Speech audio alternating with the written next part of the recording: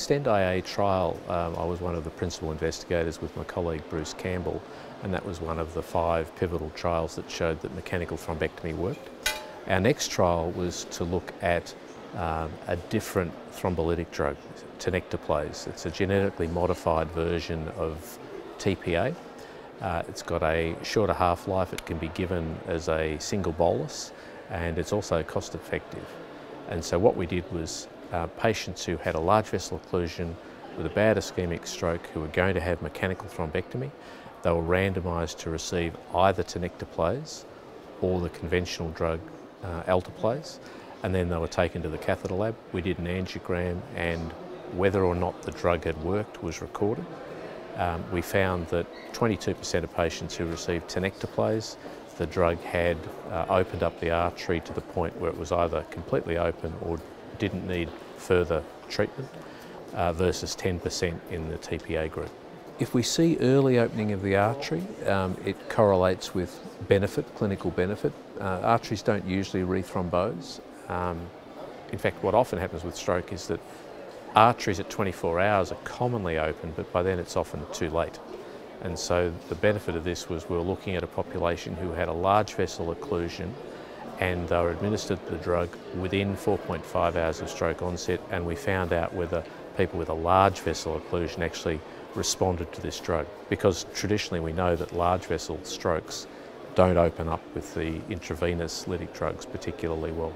The pleasing thing was that using the dose of 0.25 milligrams per kilogram of tenecteplase, there was no increased bleeding risk compared to TPA. We are embarking on a second trial called EXTEND-IA TNK Part 2, and we've already randomised 36 patients for that trial, and that's looking at a higher dose, 0.4 milligrams per kilogram. If it's more efficacious in opening the artery, that'll be good. It'll come potentially with an increased bleeding risk, which would be bad, and we'll see whether the balance between those makes the case for using the higher dose or whether we stick with 0.25 milligrams. Is this in a sense, in terms of which patients you choose to receive the drug, is it relatively all comers, or is there a specific population? It's still time-based, so at the moment the patients with a large vessel occlusion, they have to be seen and have had a CT scan within 4.5 hours of stroke onset to be eligible to receive these drugs.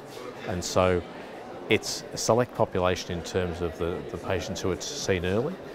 We're doing everything we can to get patients seen earlier. There's a public education campaign in Australia called FAST, Face, Arm, Speech, Time, to make the point that call an ambulance, go direct to the hospital if you have any of these symptoms, because early treatment is better than late. And so we try to get patients into the hospital. I think one of the big benefits to this drug for us would be patients who are referred to us from another hospital. So 2/3 of our patients come from another hospital where they are administered the drug if eligible, and then they come to us via ambulance, either air ambulance or road ambulance, and come to the cath lab for their mechanical thrombectomy. If you can administer this drug quickly in the referring hospital, and if you've got twice as good a chance of the artery being open, then that's going to improve care for patients. If we can get arteries open more rapidly, then there'll be a bigger benefit.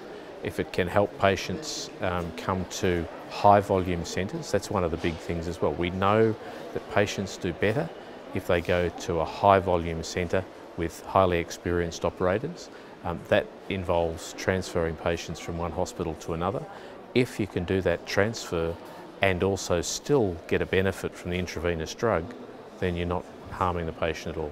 There was a very good debate today at the session about whether you're better off to have less well-trained and less experienced operators who may only do 2 or 3 cases a year, providing a service in regional areas that have no alternative, or whether you should transfer those patients.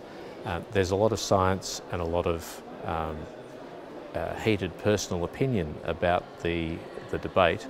I think what this tenecteplase study does for us is allows us to continue with a policy of transferring patients to high volume centres where we know there's lower mortality, there's better good functional outcomes, and high volumes beget better services. If you're treating large numbers of patients, you do it quicker, you do it better. In fact, recognising that we now have the evidence that said that this technique is clearly better than anything else for treating stroke. It's amazingly powerful, 2.8 patients treated to achieve one extra person well. So it's an amazingly powerful treatment effect. We've got all of the evidence that's there for all to see. There's no debate about that anymore. What we're still failing to do is to deliver that care to as many at-risk people in the community as possible. So I think that's where our focus is now. We're trying to get out of the community, get this delivered. We have innovations like the mobile stroke ambulance we started in Victoria at the end of last year, where a CAT scan's in the back of an ambulance and that goes out to someone's home, and that allows intravenous treatment at the person's home and also triages that person to a comprehensive stroke centre. So it's very interesting. Also, a meeting like this allows all of you to share the different experiences of each of the vast different and culturally and different populations. It's a fascinating meeting for that, because you hear some people have got solutions to problems you didn't even know you had, and you learn every day. We also recognise that the problems that I face in Melbourne, where we drain 5.5 million population in a relatively small area, compared to the problems that are faced in the Northern Territory within Australia, where they have no neurointerventional service, are radically different. And the same solution isn't going to work at every site. So sharing experience is one way to at least have ideas. Absolutely, and this has always been a great exchange of ideas.